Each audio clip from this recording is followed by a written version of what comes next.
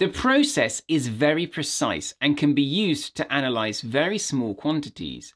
It is, however, complicated to set up, and all samples must be injected into the mobile phase, the inert carrier gas, as a vapor before they enter the column. Inert gas is under pressure, forcing it through the column. To ensure the sample stays vaporized, the column is coiled inside an oven to keep the sample boiling. This ensures it's the affinity for each phase, and not simply the physical state of the substances, that determine how long it will take them to move through the column. By changing the length of the column, the density of solid in the column, and the pressure of the carrier gas, the retention time of a sample can be altered. Sometimes a mass spectrometer is connected to the output of a gas-liquid chromatography setup, and this means each substance in a mixture can be sent through the mass spectrometer to find out their relative molecular mass.